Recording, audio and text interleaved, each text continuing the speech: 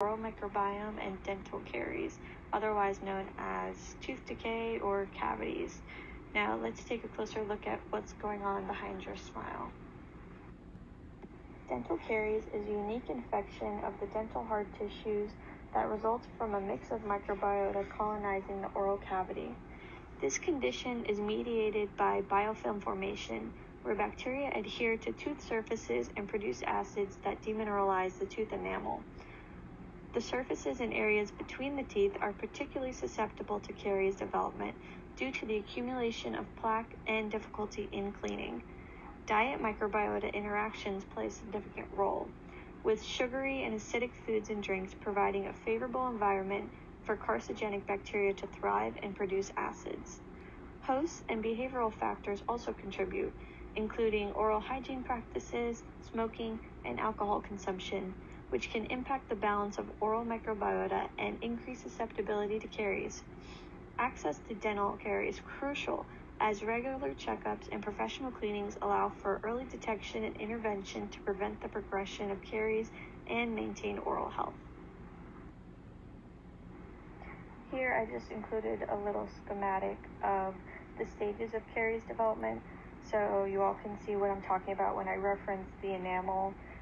As you can see in the first picture here, we can see the enamel is the outer hard surface of the tooth, and the caries that's labeled is the dark spot that eventually chews through and gets to the pulp of the tooth, which is the very center, and that causes a variety of infections and disease.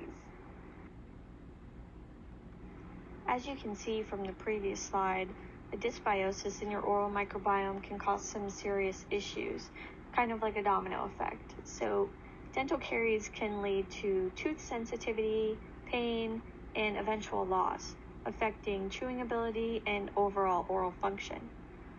Oral inflammation also commonly accompanies dental caries, contributing to discomfort and compromised oral health. Untreated caries may progress to periodontal disease, causing gum inflammation, bone loss, and tooth mobility. And in addition to that, dental caries have been associated with systemic diseases and complications. An example of that would be endocarditis, where the oral bacteria enter the bloodstream and infect the heart. On the financial side of things, the financial burden of treating advanced dental caries, including things like restorative procedures and tooth loss, can be significant for individuals and healthcare systems. In addition, the quality of life may negatively be impacted by chronic dental problems, affecting things like your self-esteem, social interactions, and overall well-being. Now, what can you do to avoid all of those complications and keep a healthy balance in your oral microbiome?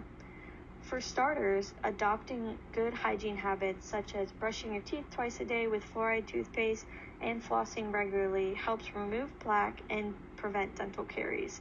In addition to that, routine visits to the dentist for checkups and cleanings are essential for early detection and treatment of dental caries.